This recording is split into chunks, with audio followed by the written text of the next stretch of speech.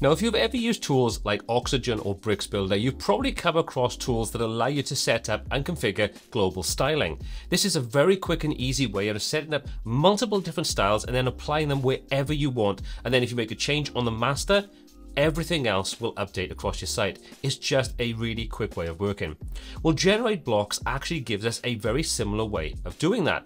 I'm going to show you in this video exactly how to set things up for yourself and how this impacts your design. So let's go ahead and take a look. So this is the hero section of the site that I'm working on, and I want to place a couple of buttons underneath this sort of subheading section. So let's go ahead and do just that. So let's hop over into the dashboard and see how we can do this. So first of all, let's come over. This is the design we're working with. So let's open up the options on the left-hand side, and we can go ahead now and drop our buttons in where we want them. So open up the relevant container. We're going to click to add in our buttons, and we're going to do a search for buttons. There we go. There's the GenerateBlocks buttons. I'll add a second one in as well. And then we'll just put in, for example, let's talk. On the second one, we'll put in subscribe. So we could go ahead now if you wanted to and adjust the colors and the spacing and the padding and the margins and all those kinds of things using the normal options on the right hand side. And we can do that very easily. The problem is if we want to recreate that or use that somewhere else, we've then got to copy and paste those styles onto all the buttons subsequently throughout our design. That's okay on one page, but multiple pages, it's a pain in the butt. Plus, if you make a change, you'd have to go and make those changes everywhere throughout your site.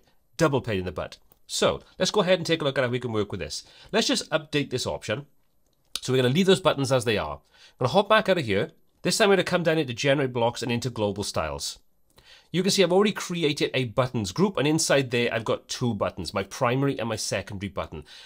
These have all been configured. The text that sits inside there and any links and things like that are completely totally irrelevant. Don't worry about what they are.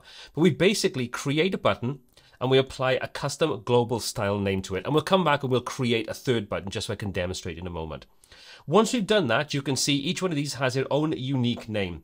We now have these labels which we can use and reference. So once you've done that, we come back out of here, we'll open up our page. Let's select that first button. All we need to do is select it, come over to the right hand side, and you see right at the top we've got Use Global Styles. Let's enable that, and inside there you can see there's our two buttons. So whatever global classes you set will be available inside here. We'll choose Button Primary, we'll click, and you see our button has now been created, our hover effect and everything is set up. But the text is exactly what we put in there. If we go and select our second one, we can come in, use our global style, set this to be our button secondary, and we've now got our second design. And if we want to, we can select things inside here. We can come down and insert an icon. So for example, we may want to put something like a play icon or a sort of chevron icon. All those things can be done inside here. Now, this is really cool, but you may be noticing that there's a spacing problem here. So you may think, well, we go back to the global styles and make the changes, but you don't need to, because that then would have an effect.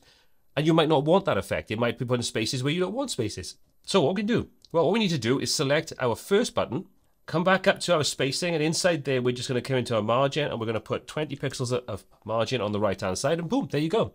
So that's kind of overriding the global style with a custom element that's part of this specific instance of that global style. Hope that makes sense. So now let's go ahead and update this. So now we've made those changes. Let's go ahead and take a look at this on the front end of the site. And there's our buttons, all the hover effects, everything all in place. Now, this is where the benefit of having those global styles really come in. Let's go back in and edit one of those global styles. Let's say, for example, the second button, we want it to be a different color. So let's select it. Let's come over to the options on the right-hand side, and we're going to come into our colors. We're going to set a background color on here, and we'll set this to be this pale gray. And we'll set our text color for our normal state to be this orange. Looks terrible, but it's just an example. Let's click Update. Hop back over to our page where we're using those buttons. We'll click refresh. And you can see there our button now has been updated to take into consideration exactly what changes we've made. So it's really, really simple to work with. If we come back out of here, we can undo that, set everything back to what it was. So now if we want to create another button and apply our own custom styles to it, let's go ahead and do just that. Let's open up our list view and open up and create a third button. So we'll select this. We'll click Add, and there's our third button. Let's go make this a smaller one. So we're going to say, for example, we want to put smaller on the sides and the top. We're going to use this, for example, something like the category inside our blog loop. And we might want to have this as a solid color with no border. So again, we can get rid of all these values. It's going to be smaller, so we're going to set a smaller border radius. We'll set 4 on there. and we'll say we want the color of this on our background. It's going to be this sort of mid-gray, should we say, and we'll set our text to be darker, and we'll set our text to be smaller. So we can do our typography. We'll set this to be something like 300, and we'll set it to be 0.9. So we've now created a third type of button. All we need to do now is come over to the right-hand side, and where we've got GB button and this string of digits, we can go ahead and lock that, click OK to confirm, and we're just going to call this tertiary button. So underneath, you can see we've got button secondary, because it's just copy things over. So we'll just set that to be tertiary. And this label is what we'll see on the actual back end of our site when we're selecting things. This is the unique identifier for that specific thing that the CSS is going to reference. We don't need to worry about using that. We just need to set it to something that's unique. Once you've done that, we'll click on Update. We'll come back over into our original design. Let's go ahead and add another button in. And all we need to do now is come up, making sure that Global Styles is enabled. It's done that because we've just duplicated a button, basically. But we can click on there and we can see button tertiary. We can click on that, and now that picks up our styling that we've just set up. And if we want to override any values on this specific instance, we can simply make changes inside the editor itself for this particular button instance. And that won't affect the actual global style. It'll only affect this instance in our design. I hope that makes sense. But you can use this across the board. So what I would generally tend to do is create a basic style sheet that will have my headers, my footers, my buttons, and any custom things that I want. And I'll create separate global styles for each of those elements. So all my headers will be in one global style, or maybe all my typography, or my buttons, my images, my form elements, whatever it is I want to apply styling to.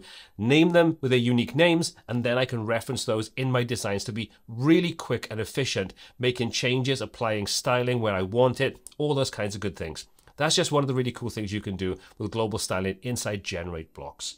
As always though, all the applicable links are in the description. If you enjoyed this video, give it a thumbs up. If you didn't, give it a thumbs down twice, because that always works. My name is Paul C. This is WPTuts, and until next time, take care.